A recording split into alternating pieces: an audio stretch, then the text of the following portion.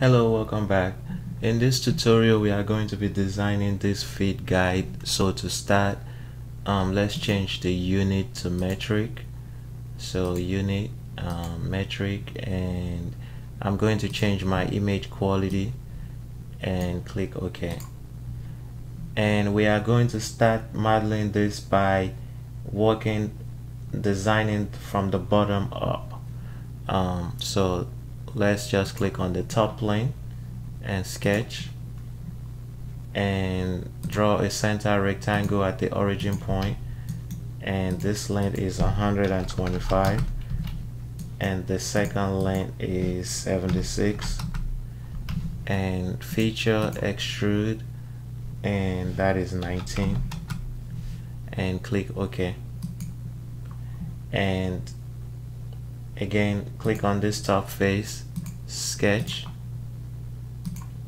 number 2, draw another rectangle, center rectangle is 29, and the length is 50, and just extrude it up, and it is going to be 95. We can just do 95 minus 19. We just want to extrude this up so it's somewhere in this circle. So since the dimension from the bottom to that part is 95, so let's just do 95 minus 19, which gives us 76, and we have that. So now let's click on this face and let's go isometric view to make sure we have the right face here. Click on this face, sketch, number 2, draw a circle, and the dimension from that center of that circle to the bottom is 95. Make sure the center of that circle and the origin point is vertical to each other, and the dimension for that circle is 82. So we have something like that, and now we are going to feature extrude. The first direction, if you look over here, from the face to this face of that circle to the face of this second feature we made is 8. So we'll make that feature 8, and we're going to click on direction 2, and the entire length of that is 48, so the direction 2 will be 40. So we have 8 going in this direction and 40 going in the back direction, and click OK. So that is that feature. And now we are going to click on the front plane and sketch, number 2. We are going to draw a circle here. It's just going to be like a construction, a reference sketch.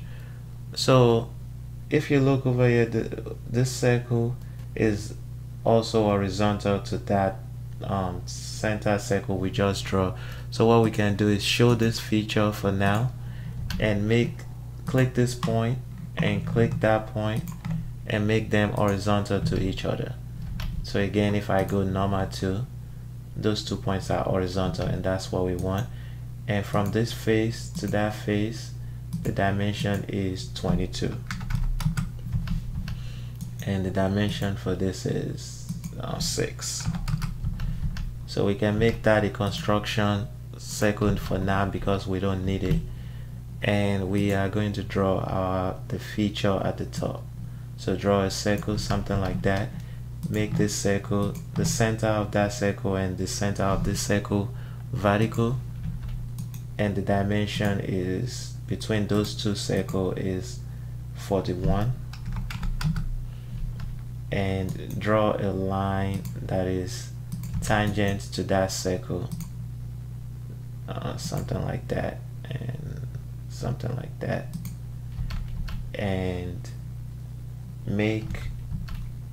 I'm just going to trim this off.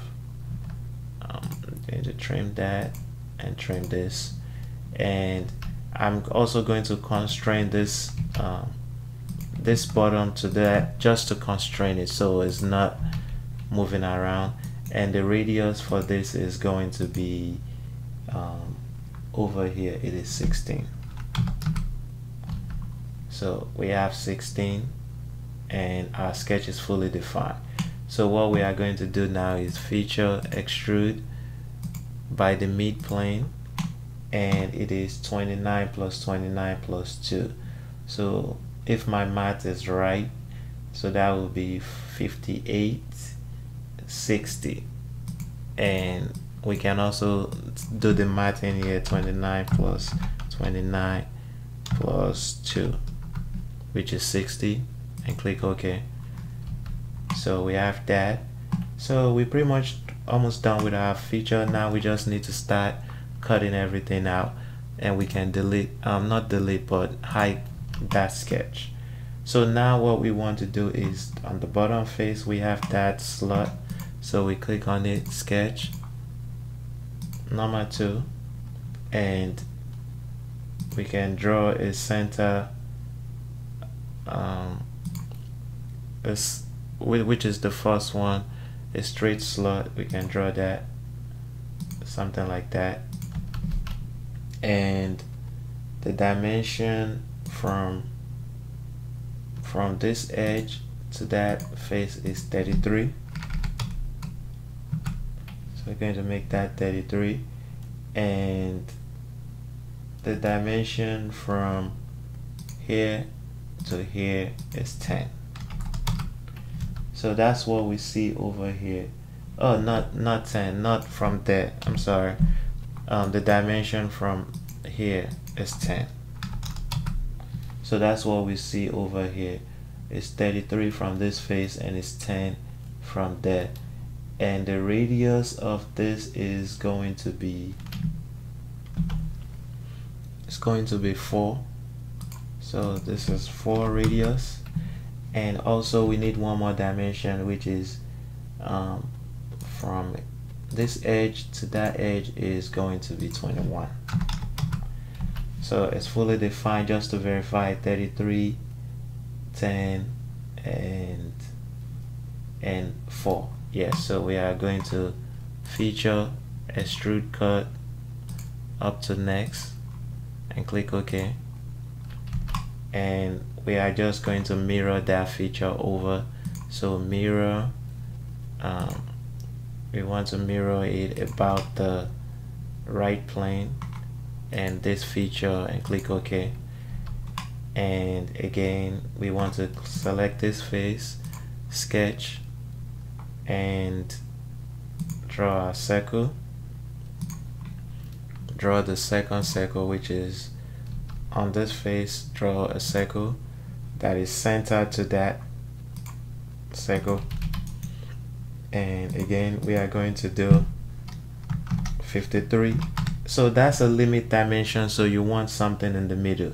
So it's 53.98 plus 53.90 divided by 2, so which gives you 53.94. And feature extrude cut up to next and click OK. Again click on this face, sketch, and number 2, and just draw like a center rectangle somewhere over here, just something that is sticking out, and make sure the center and the origin point is vertical to each other, and this is going to be 2, and from this edge to that edge is 29. So because we center it, everything is lining up. So the only thing we need to do is just, we can make this coincident with that point and add a dimension to the bottom just to fully define it. As long as that is sticking in there, it's fine. So we can make it 84. So that sketch is fully defined, and we are going to feature extrude cut up to next and click OK. So we have that. Again, click on this face, sketch, Number 2, draw a circle, and make sure this circle and that edge is concentric with each other, so they have the same point. And that circle, the diameter is 13. And feature extrude cut, and again we want to do true all.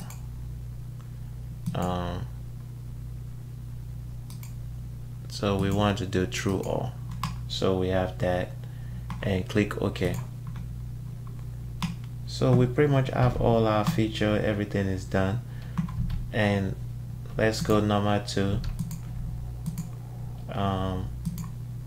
I'm going to click my symmetric view. Remember we made that sketch, and let me find that. It is this one. Show that sketch for now, and on the front plane draw another sketch, number 2, and now click on that sketch and convert entity E, and you can hide this sketch now. So we have something like that, and now we're just going to extrude cut in the opposite direction up to next, and click OK. And we have all our feature is done. The next thing we need to do is just add our fillet, and fillet, this is 6, change the radius to 6, and we need to add 6 over there, and click OK. And I think other than that, the rest of the radius is 3, so we are going to fillet 3. Going to add it to these 4 corners, not that face, just the 4 corners, and this edge, that edge, that edge, this edge, not the face, that edge, and I think it's on the bottom too, so we're just going to do the bottom edge, do everything. And we can add it to this edge as well, and add it to this edge,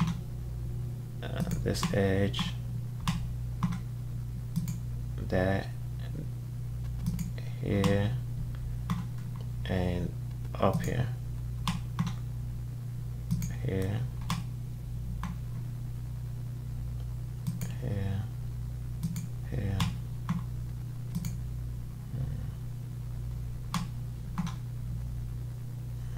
There. So we have that, and we just have this one more here and here. I think we have everything. So you just want to add the fillet to all the edge, and once you're done, click OK. So here you go. There you have the part. We have our fillet all in, and I think I have it in all 4 corners.